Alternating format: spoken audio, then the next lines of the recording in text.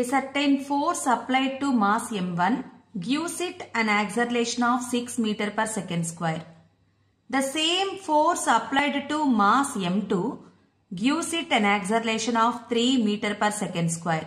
If the two masses are fixed together and the same force is applied to the combination, acceleration of it would be.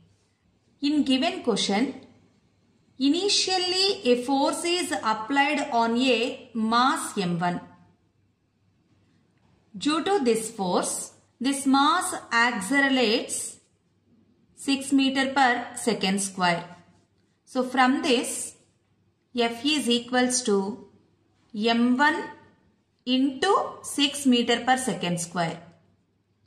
F is equals to 6 m1. Take equation 1.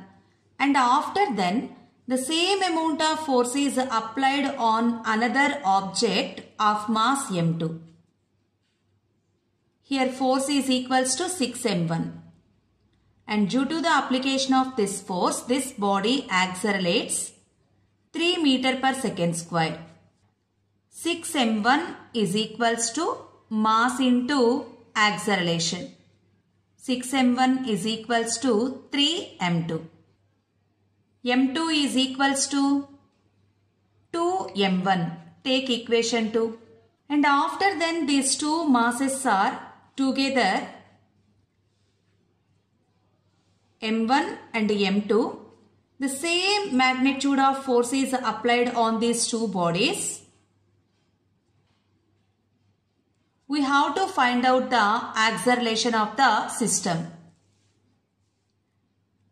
F is equals to m1 plus m2 into acceleration. m1 plus, in place of m2, substitute 2m1 into A. m1 plus 2m1, 3m1A. LHS side 6m1. On both sides mass get cancelled. Acceleration of the system is equals to 2 meter per second square. Fourth option is correct.